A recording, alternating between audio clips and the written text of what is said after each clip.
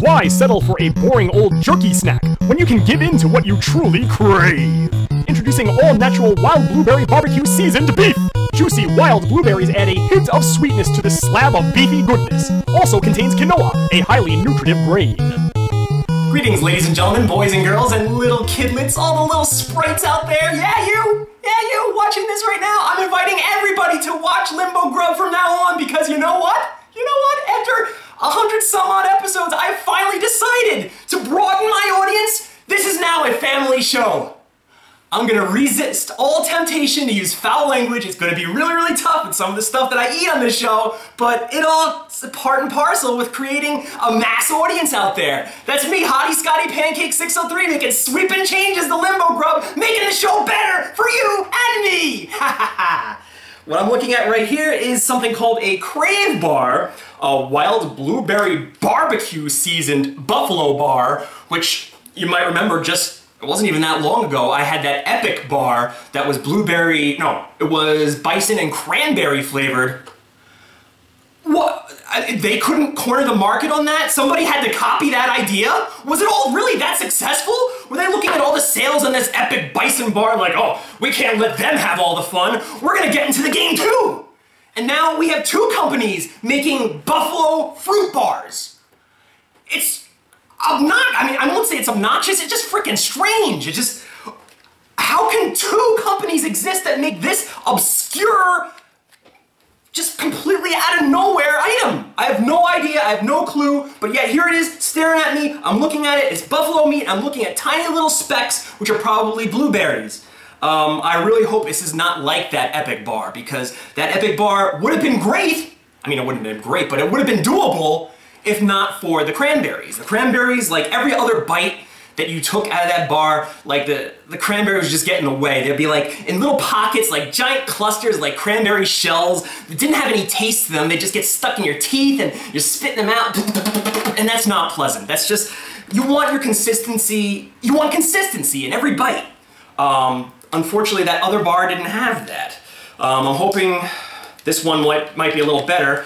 And I did learn from last time, this is the way to eat it, like almost like a push pop. You squeeze the end of it so you don't have to get that goo all over your hands. But smells, oh my god, it smells awesome. What does it smell like? It smells like a jerky. Like, if there was such a thing as sausage flavored jerky, there probably is, but I would imagine it smells like this. Because it's a little bit too strong to be like a Slim Jim or beef jerky or anything like that, but it's got kind of that smell. But oh my god, I could just sit here and smell this all day. It smells delicious. I guarantee it's not gonna taste as good as it smells. But yeah, I guess no time like the present. I'm gonna take a bite and hopefully it doesn't have the same problems as that other one.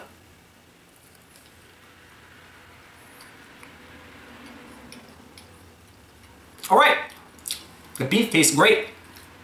It's a little dry, but you know what? I like that. I don't want it to be all wet and nasty because that's just gross. Things like sitting in a package for God knows how long, if it's wet and juicy, that's just, that doesn't gel with me. But unfortunately, I didn't get a berry in that bite, so I'm gonna take another bite and that'll be the major gauge on how this really tastes.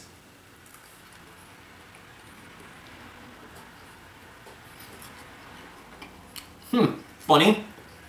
I know there was a blueberry in that bite. I didn't taste any blueberry.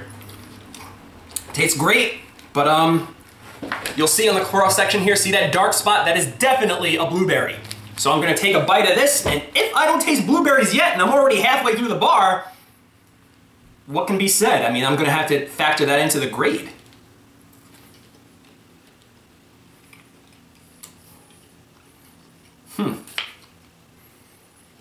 All right, I'm gonna have to conclude it as such because I'm halfway through it. I'm not tasting any blueberries. What it tastes like is like a very soft Slim Jim.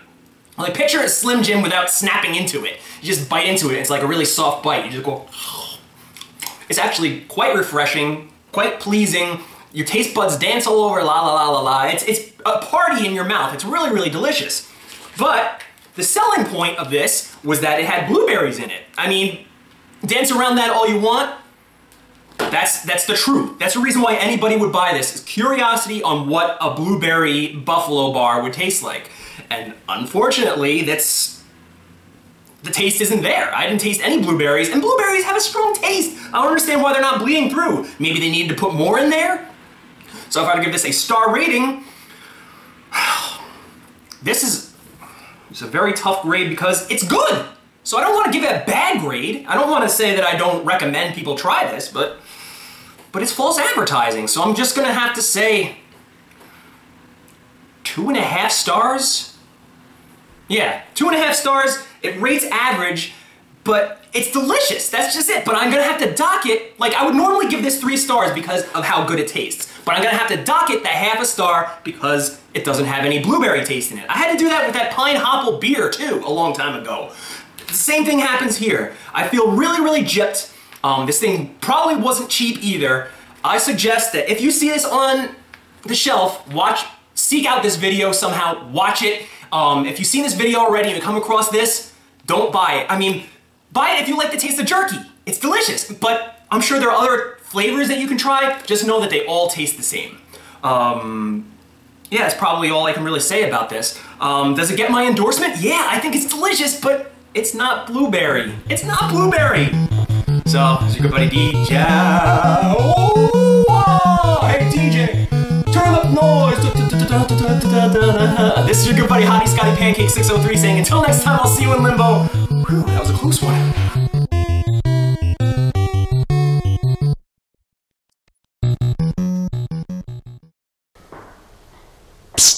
Hey, guys, it's me, the man upstairs. And I know you must be as sick of this Hottie Scotty Pancake nonsense as I am. It has run its course. It's not funny, it's annoying, that's what it is. Someone needs to knock some sense into this guy, and that someone's gotta be me. Let's see, what should I do to him? Send him to hell? Nah, I've done that already. I've got it! What was the food item which caused he to crack in the first place? Ah yes, Port Clyde fish steaks. I know just what to do to jog this guy's memory and bring back Djclyve.